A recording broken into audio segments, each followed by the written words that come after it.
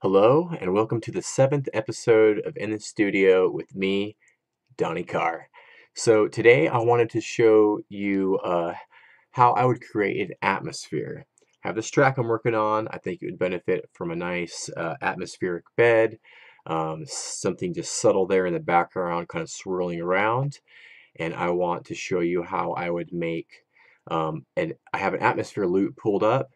I want to show you how I would make that my own. So first, I want to show you the track without the atmosphere. So let's do that really quick first, and then I'll show you with the atmosphere.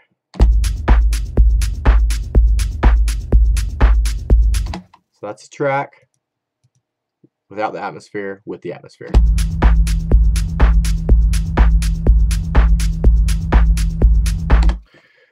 So it's obviously way too loud, but just until we have it right, we'll leave it that loud. So what I have going on here, I already have it in the playlist and it's looped over a half of a bar, and I just have it, played out for 8 bars.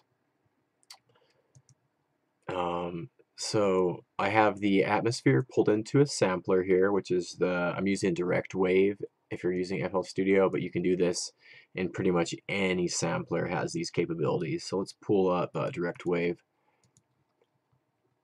All right, oops. There we go. All right, so what we want to do, I'm just going to turn this off for now.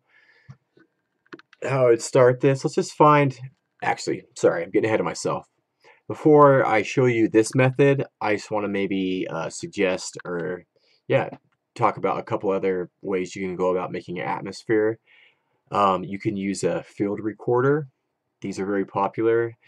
You can just record, at the mall, just outside, nature sounds, just whatever, and use that in your track. Maybe band pass it and sidechain it, turn it down really low, add some reverb. You can also use a little snippet or vowel from a vocal that's in your track and loop that over, however, quarter notes or 16th notes, whatever you'd like, 8th notes, and send it through 100% reverb and duck that down really low so it fits in with the track. You could do that with a lead maybe. Those are just a few, tips on how you can maybe go about creating your own unique atmosphere. But I'm going to show you this method here, creating my own out of an atmosphere loop. So let's find a cool starting point, and we'll just kind of sift through the sample here until we find a cool spot that gels with the track. Here we go.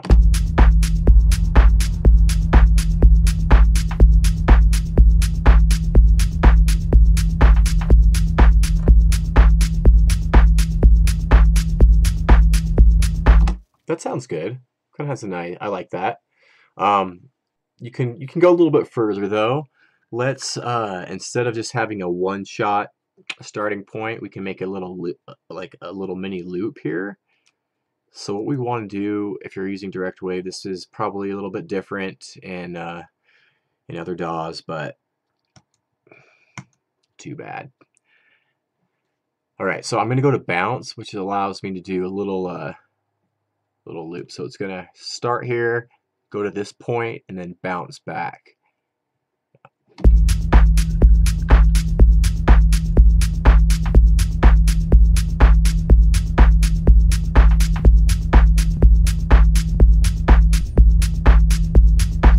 So you can create some really cool rhythms this way.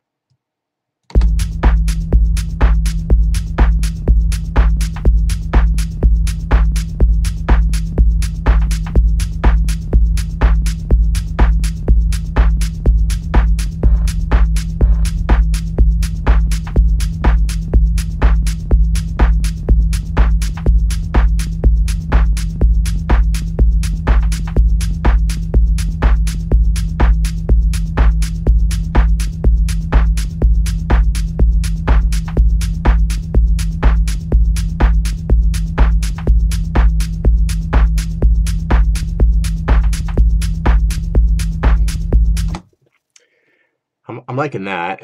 It has a nice little pulse to it, and it's kind of gelling with the track. Yeah. Let's listen to it in isolation though and see if it's clicking. Yep. Hear that? Let's see if first thing I would try is maybe just increasing the attack time. So let's go into this zone tab. And ooh, it's already pulled up, so no.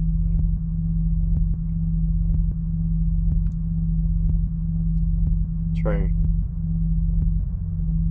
No.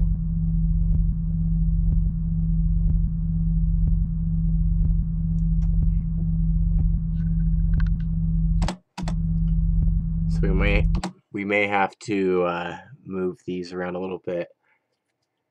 So what's causing that is if it's not on the 0 crossing point, so a wave is doing this action. Woo! I'm a wave. And if it's a looping, when it's not crossing at 0 dB, that we call that the 0 crossing point, then it causes little clicks and pops. Little bastards. So let's get rid of them. So what we can do here is, let's get rid of this clicky poo.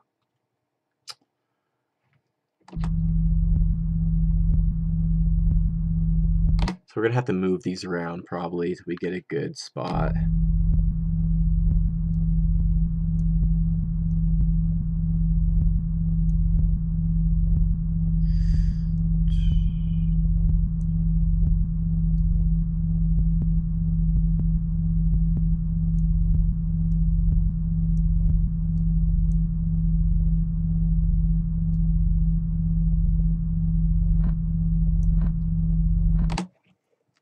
That sounds cool, that little like crackle at the end. Let's listen to that with the track.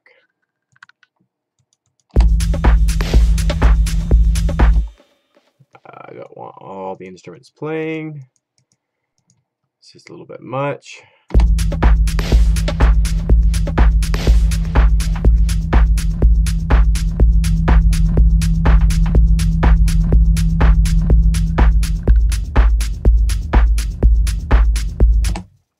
That works though. That works nice. Yeah, that works nice. I like that little snarl at the end. Kind of gives it some character. So let's actually, while we're listening to this in isolation, there's a lot of low energy in this sample. Yeah, so let's get rid of that. We don't want all of that.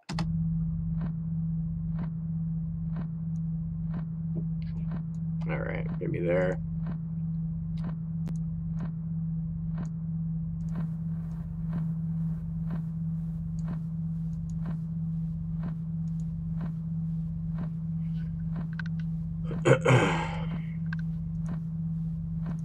Cool.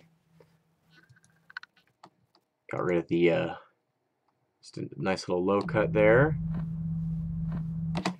Now what I'm going to do is sidechain it as well, and we're going to start extreme, and then we'll dial it back till it sounds nice, but we're going to do that in context, of course.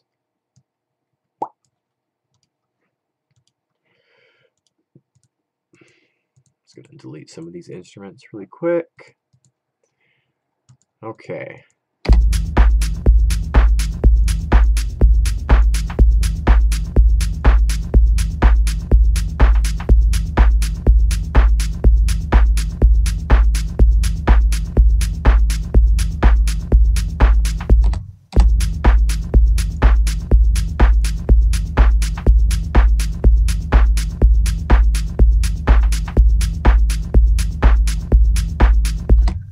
Sounds good at 69, baby. So I'm going to leave it there. All right.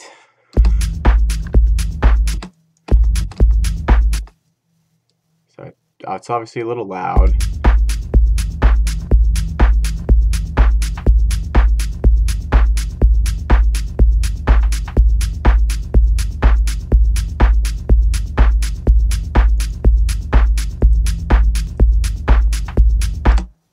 Nice, that sounds good. It's fitting nicely. So let's listen to it without the atmosphere, and then I'll bring it back in. You can hear the difference.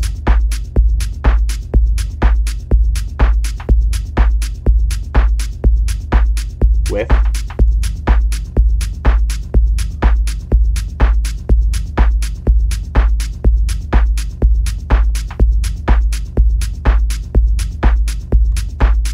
Without.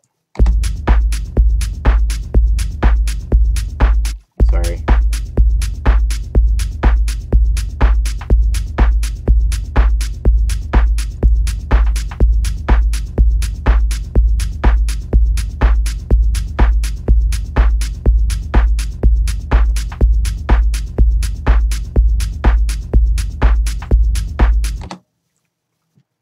Very nice. That sounds good. So that's one way that I would go about using an atmosphere sample, but kind of making it my own. And I have it sent into one of my special effects chains here. So maybe I'll show you that another time, but not today. And the last thing that I wanted to mention in this episode is volume automation. And why you should never use the mixer's volume knobs or sliders. Never automate those. I used to do that all the time way back in the day, and it just makes a mess. And when it comes to mixing down your track, you can't, because as soon as you set it to a level, the automation kicks in, and then it's a big pain in the ass. So if you're going to automate a volume, you always want to use, if you're in FL Studio, just use the channels volume here and automate that.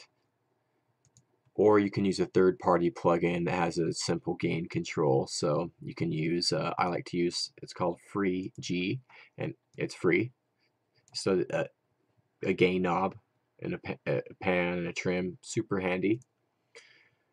So there she is, the Free G, in all her beauty. And the reason I bring that up is because I always automate the volume on my atmospheres to go kind of in and out with the track and kind of climax when there's a drop, and then, you know, just to give a little bit more movement. So I just wanted to bring that up. I hope that this episode was enjoyable. Hope you learned something. Please leave a comment, and I will see you next time on In the Studio. Take care.